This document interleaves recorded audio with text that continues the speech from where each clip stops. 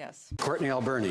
Mr. Speaker, decades of Liberal and Conservative mismanagement of our fisheries has left Chinook salmon populations in a desperate situation. Instead of acting with urgency, Liberals just keep re-announcing the same funding they promised for restoration, enhancement, and lost habitat protections. But the money's not flowing. The Liberals can find $4.5 billion for their pipeline expansion, but they can't get the money out the door to support local fishers and communities affected by fisheries closures. Will the minister finally commit to immediately rolling out these necessary funds? What are they waiting for, Mr. Speaker?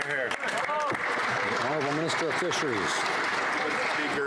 Mr. Speaker, I was very pleased to stand with Premier John Horgan about a month or so ago to announce the BC Salmon Restoration and Innovation Fund, which is $142 million focused on habitat restoration in British Columbia, the largest investment ever made in habitat restoration.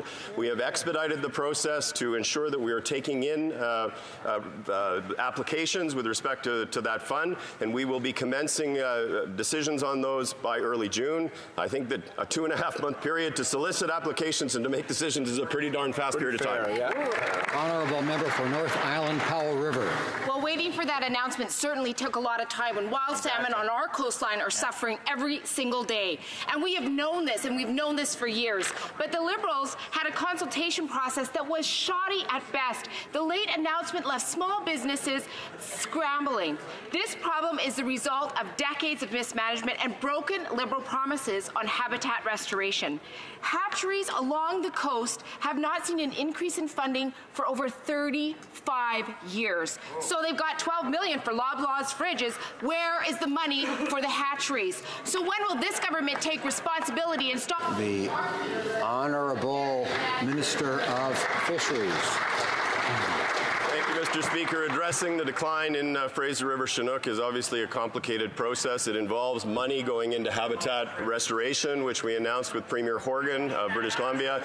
It involves the new Fisheries Act, which brings back the lost protections that were lost under the previous Conservative government.